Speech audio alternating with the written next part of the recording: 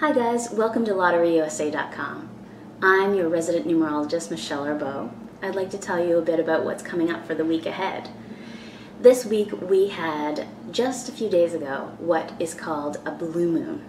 A blue moon is the second full moon in the month.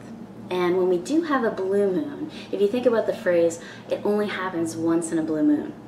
So we're going to have a lot of shifting related to things that have been long-standing, things like relationship challenges, maybe career challenges, life path, life purpose challenges, anything that you've had that is long-standing that you've wanted to make a decision on but couldn't.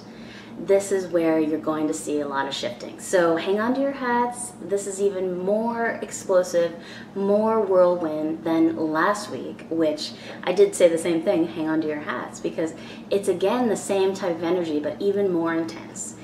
And aside from the relationship shifting, if you're Scorpio, Aries, or Gemini, Cancer, do expect things to shift even more than the other signs. And that's because a lot of these signs are water signs. They are also energy that typically sees a lot of shifting when we have relationship shifting.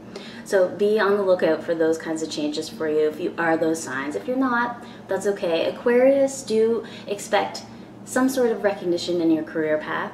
That's definitely coming up on the horizon for you.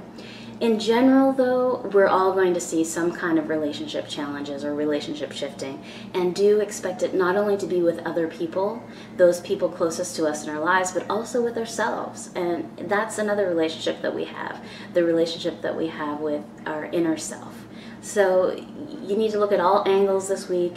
Expect to turn the page, turn the chapter in a big, big way. Thanks for listening, guys. See you soon.